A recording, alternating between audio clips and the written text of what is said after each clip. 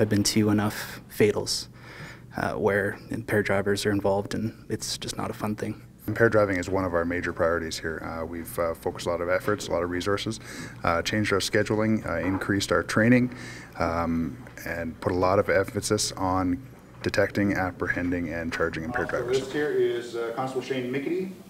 He got 15 impaireds in 2014. All three of those individuals are part of the municipal traffic unit, and they are dedicated to improving road safety out there in the city of Red Deer.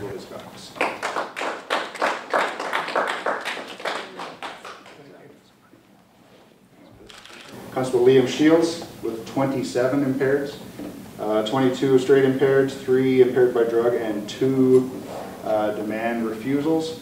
Constable Shields was already recognized at a luncheon put on by Mothers Against Drunk Driving in Edmonton, where he and a very, very select few others in the whole province received gold awards.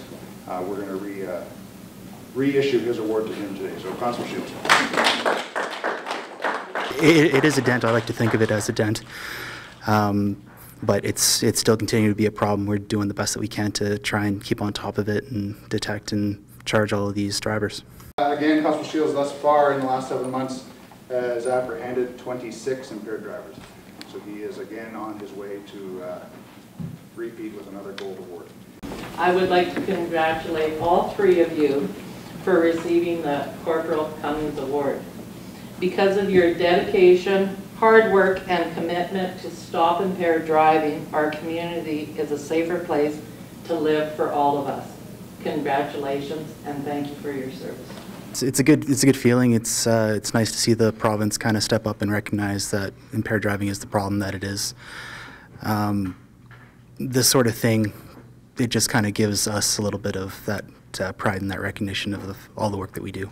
Those members are all highly trained. They're part of the specialized unit, and their focus is, especially on those Friday nights, Saturday nights, is to go out there and apprehend impaired drivers. I've been on the unit for about 8 years, and so we've been doing this for a while.